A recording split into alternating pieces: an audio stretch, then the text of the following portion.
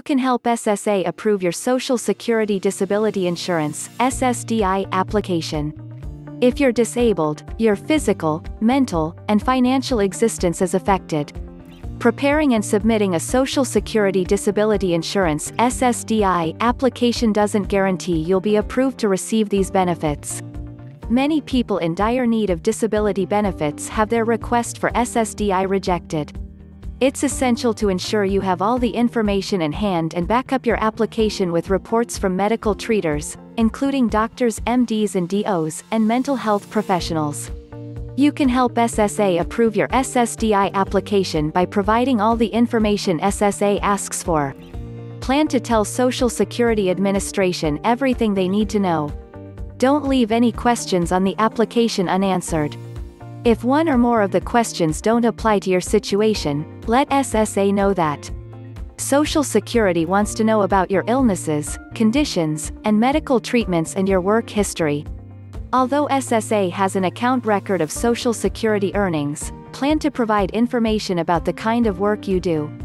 This information is relevant to the determination of disability process. Part of the SSDI application asks for information about your work record.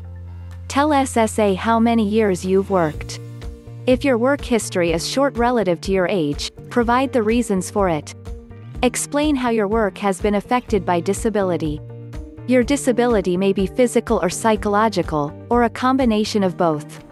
Dealing with a physical disability causes many people to experience depression, especially when the ability to live life as they did in the past or pay the bills on time is affected.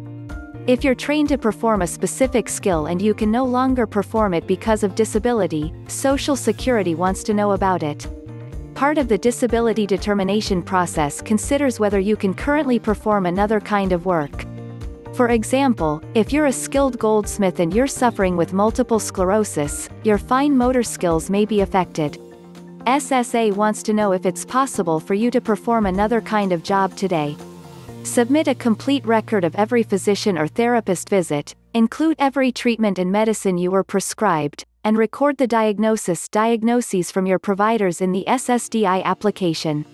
If you've visited many providers over a long period of time, consider including a chart that includes the date you visited the provider. Cross-reference the chart with medical records and notes to support it.